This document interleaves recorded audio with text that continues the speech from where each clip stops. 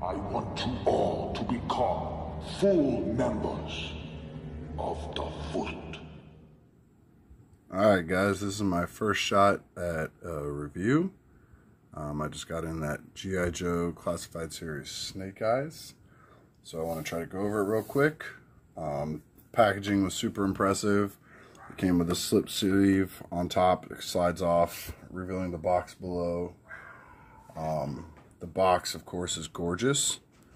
It has embossed designs on it. It's kind of hard to pick up, but in a second, I'm going to show you one of the bonus things it came with. That is a poster on the inside of it that actually shows you the picture that's on the box. So it's really, really cool picture. So let's just go ahead and jump right into it and look at the figure. So what we have is the 6-inch G.I. Joe Snake Eyes. It is considered an homage to the original 82 version, which means he's slightly bigger and has a more modern take on him, and just a crap ton of articulation that we're going to get to here in a little bit. Before we get into the articulation, let's go ahead and go over some of the stuff that makes him a deluxe character. So besides that fancy box and poster, he comes with this little miniature kind of dio piece that you can set up with him.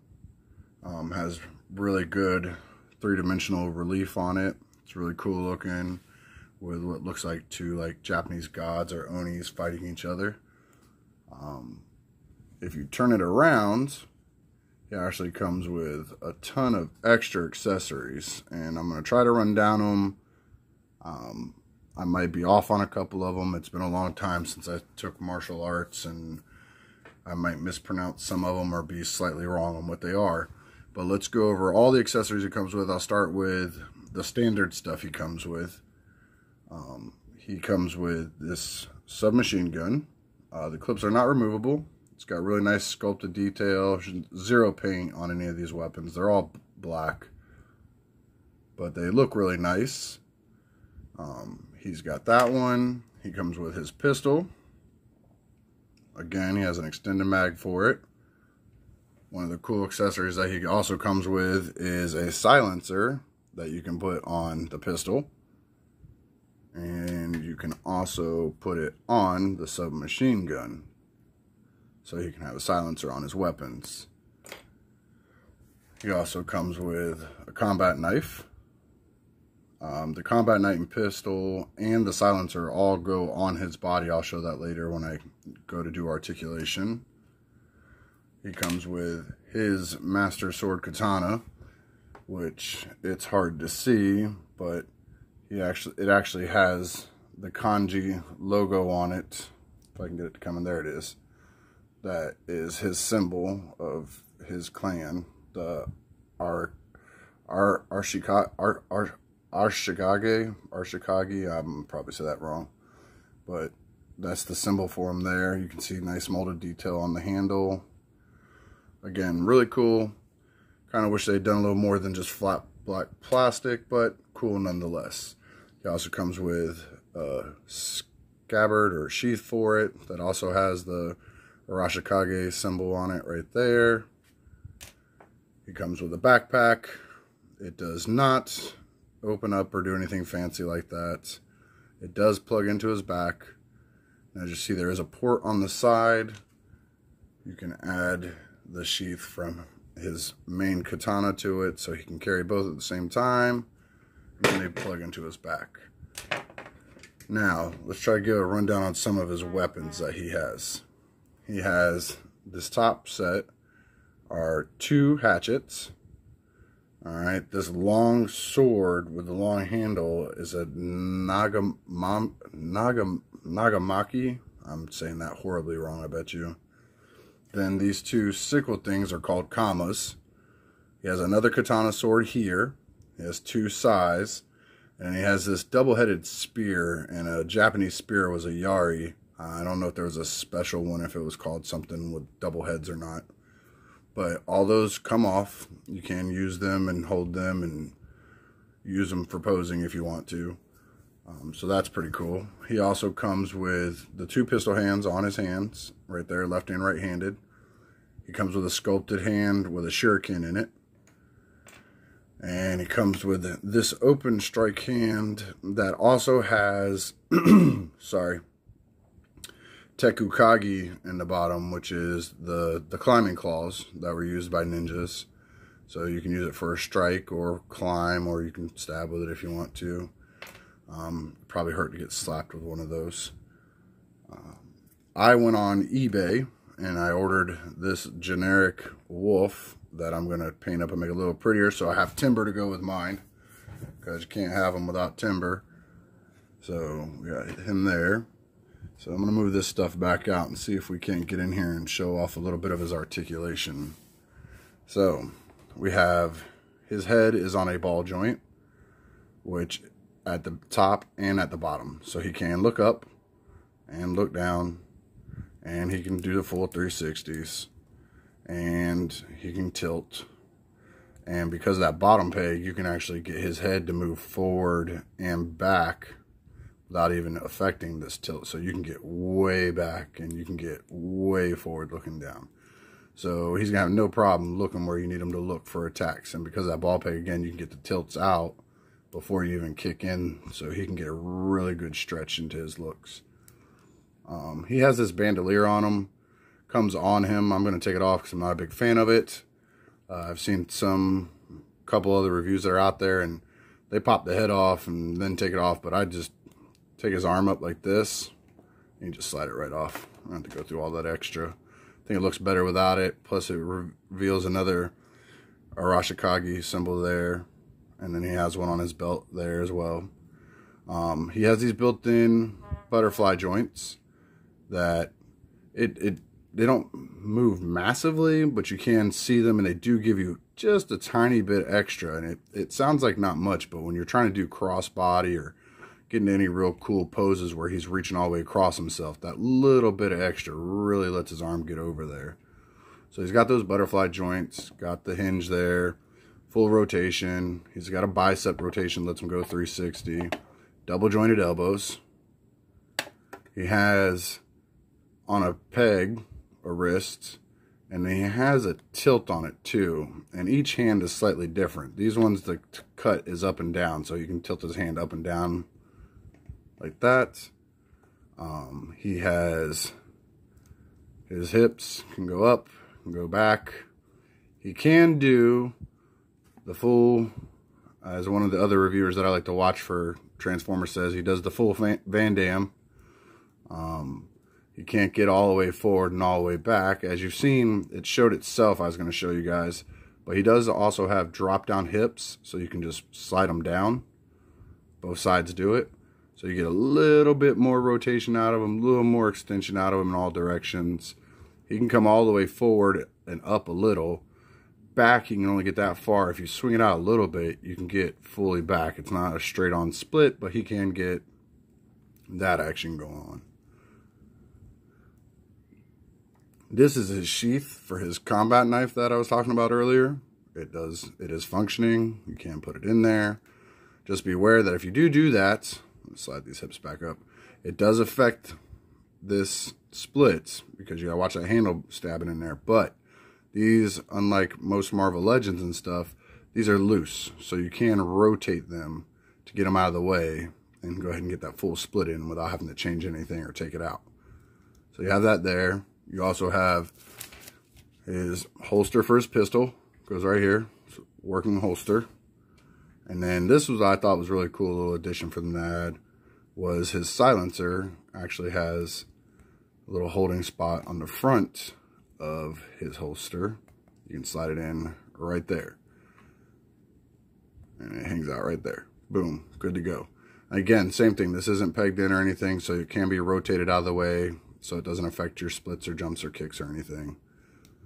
He has, I'm going to pull this out. He has double jointed knees, so he gets all the way up to kicking his own butt. He has a thigh swivel. He has a boot cut. He has ankle tilt. He can go that far up, that far back, and then it's also on a rocker. So he gets full, you can totally break his ankle if that's what you want to. It goes both sides. And anybody who's messed with the Legends know you can tilt it forward a little bit. You can usually get all the way around with it, see? You can just spin that foot all the way around on that peg. So you can do whatever you want to with the foot. Super, super articulated. Now these are one of my favorite things about this part of articulation for him. He's on a ball joint down inside here. So you can get tilt back and forth just like that, just on that ball joint. But, as my boy Jeremy always says, if it ain't got ab crunch, it ain't worth his time. And your boy has ab crunch for days. So he has a built-in ab cut there. And if you take him to the side, boom. I mean, he can go all the way forward. And just in case Jeremy's feeling a little lopsided that day, he can go all the way backwards. This guy is absolutely ridiculous. Our boy John, who also does a couple reviews in this group, you've seen him. He is super duper pissed because this is a Hasbro body, technically, because it's made by Hasbro, and this thing has better articulation than most Spider-Mans. So he says from this point forward, he better see Spider-Man with this much articulation or he's going to be super upset. That having been said, that's about all I can tell you about the figure, besides the fact he's gorgeous. He does have a couple different color schemes going on. He's got, of course, the main black almost everywhere. He has some olive drab, like a gray mixture, silver highlights, the Rasakagi symbols in red here and here with silver on the belts, some more silver on the buckles. They do like almost a gunmetal gray on these end cuts here and on the knee pads. He has more like of a bronzy color on top of his boot there. His boots are in black. And that grayish green drab color kind of covers everywhere. So this is the peg hole I was talking about earlier. Let's get back to that real quick. Backpack has a peg. Can plug in there. If you decide to leave that bandolier on that I took off, because I'm not a huge fan of it, it also has a hole in it. And all you do is you just line it up on the hole on the back, plug the backpack through it. Or you can also, if you don't want the backpack, plug the scabbard straight into it too for his katana.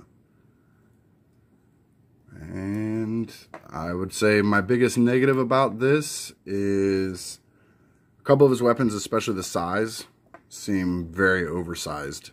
That sounded weird in my head. Size are oversized.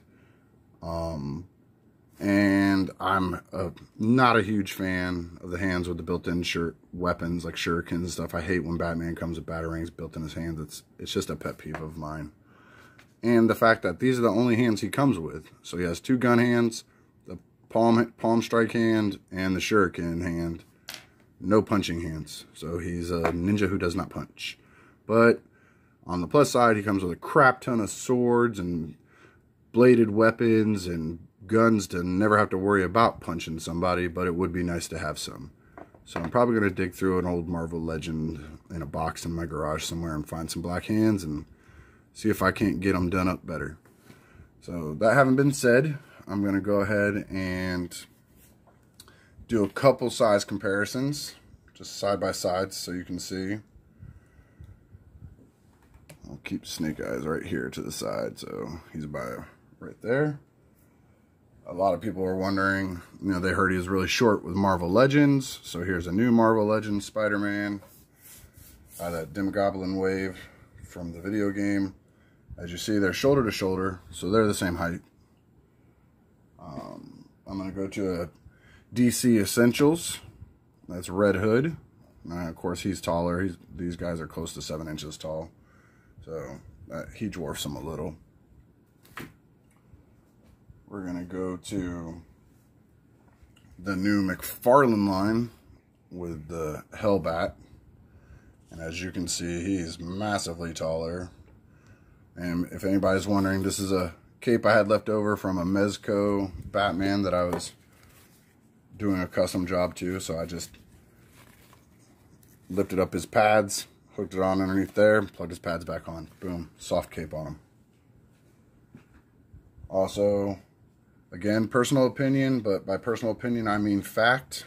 The best Batman ever created, and a pretty decent action figure version of him, the Batman Animated Series by DC Collectibles. You see they're about the same height, so they'll work good together.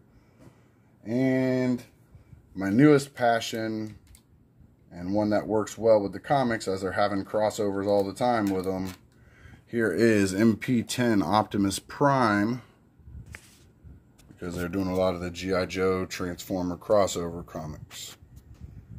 So that's about it.